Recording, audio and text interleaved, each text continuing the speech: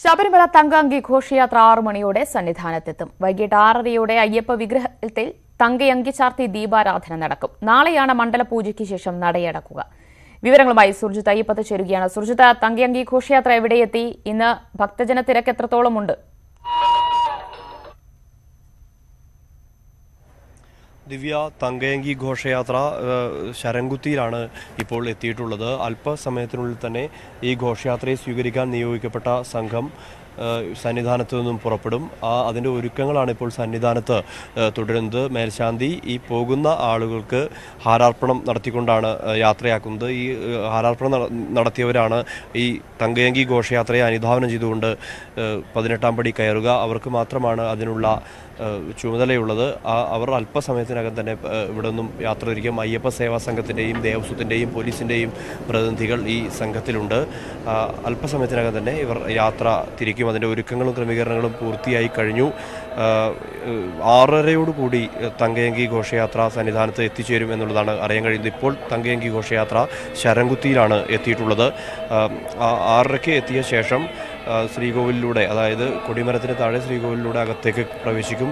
തുടർന്ന് മേൽശാന്തിയും അതോടൊപ്പം തന്ത്രിയും ചേർന്ന് തങ്കയങ്കി ഘോഷയാത്രയെ സ്വീകരിച്ചാനയിക്കും. ഇതിന് ശേഷം ആണ് തങ്കയങ്കി ഭഗവത് വിഗ്രഹത്തിൽ തങ്കയങ്കി ചാർത്തിക്കൊണ്ടുള്ള ദീപാരാധന നടത്തുക. 7 മണിയോടുകൂടി പുഷ്പാഭിഷേകം നടക്കും. 9:30 അത്താഴപൂജ നടക്കുന്നത്. രാത്രി 10:50 മണ്ഡലപൂജയ്ക്ക് ശേഷം നാളെയാണ് നടയടക്കുന്നത്. അതുകൊണ്ട് തന്നെ അയ്യപ്പ ദർശനത്തിനായി ആയിരങ്ങൾ തന്നെ കാത്തിരിക്കുന്നുണ്ടാകുമല്ലേ സന്നിധാനത്ത്?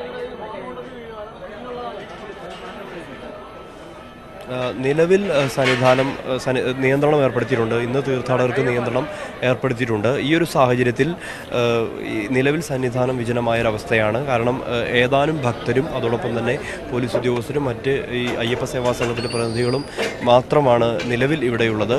ഈ പമ്പയിൽ നിന്നും ഈ ഘോഷയാത്ര പുറപ്പെട്ട 3:30 ശേഷം, അതായത് ഘോഷയാത്ര ശരംകുത്തിയിൽ എത്തുന്ന മുറയ്ക്ക് മാത്രമേ പമ്പയിൽ നിന്നും ഭക്തജനങ്ങളെ ഇവിടേക്ക് സന്നിധാനത്തേക്ക് കയറ്റി വിടുകയുള്ളൂ.